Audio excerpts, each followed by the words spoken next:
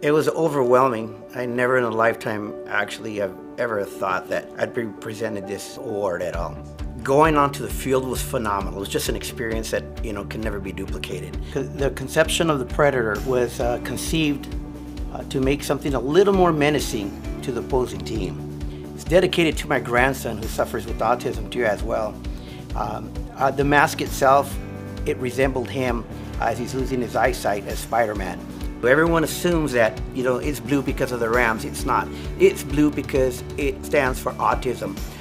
As I walk through, whether it's a tailgate or inside the stadium, the massive crowd of fans that just come in, they're excited. That's an awesome feeling that you can't experience. And then we bring that child in, and I hold his hand up, and I go, "Whose house?" And he, "Ram's house." I just want to portray to the fans that this costume is we. It's not me. It's not what you wear. It's what you have in the inside. Los Angeles Rams, let's go.